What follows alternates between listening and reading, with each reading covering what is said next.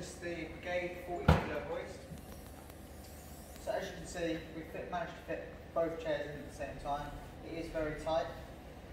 First things first, you need to do is we need to fold this up. As you can see, it is very tight. So just fold it up. Make sure that the slot is against the slot so that the key drops down to lock in. Then we fold it up, making sure that we lock it in into the slot. Once we've done that, we've got the handset, and this one will always be powered. Obviously when this is down, you won't be able to use the power on the post. There is an up and down on here, but also we have the handset. So first thing to do is just to rock the chair back onto its wheels, and then just guide the rope up through, like so. And then we just power it up. Then we want to bring the back end around and the front end in, and then we can swing it out. As you can see, it's nice and tight, just need to manoeuvre it a little bit. Then we need to have a firm hand just to keep it away from the bumper. It is very tight. So just dropping it down past the bumper. Then once we're down, we can then just unhook. Nice and simple. As you can see where it goes through, it goes underneath both arms and then under the centre of the seat, just like so. Then we have the second scooter. So if we just move this one out of the way. With the second scooter, as you can see, to be able to use both, we put the second one onto the back seat. Easiest way to do it, firm hand, just to pull it back through.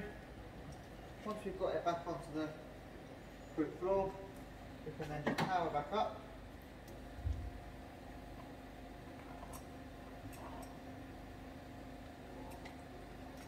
And then we just need to connect this up to this lifting bracket. Watch the boom on the window.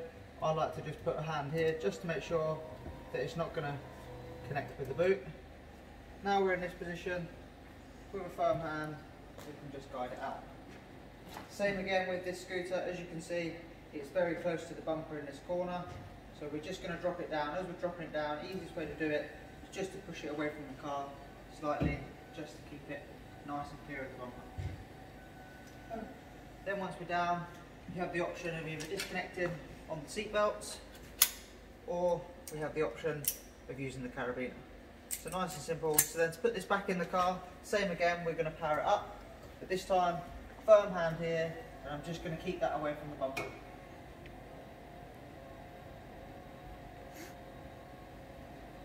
Once we get up to this position, we can start to turn it in. As we turn it in, we can then just guide it in.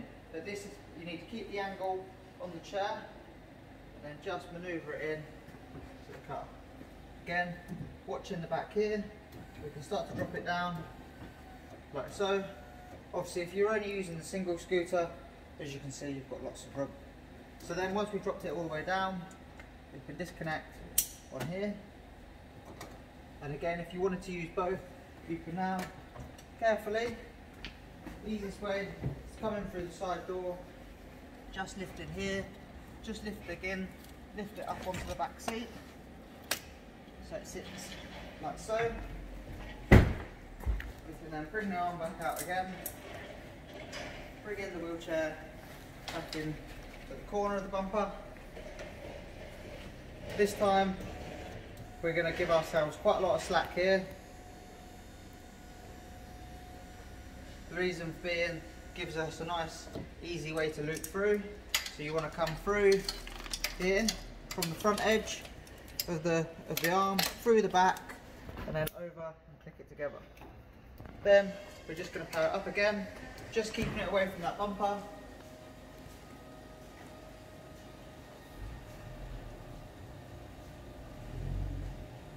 And again, don't keep going because you will blow the fuse, so just make sure that you're not putting too much pressure on, too much strain on the rope itself. Then here, again, just put the front in first, then we're going to start to come down in there like so. Again, once we're at this point, just watch that window, give yourself a reasonable amount of slack here again. Then we can magnetise that onto here, and then the easiest way is just to push this through, so it's there laying down, and then we can bring this up, unclick, dropping this down, and then as you see, just give yourself a little bit more, just powering it down, and that's it there, sat in the boot. Obviously, when we've only got the single chair, you won't have this issue because you'll be able to go slightly further back, but obviously with the two chairs, you can only do it like that. Okay.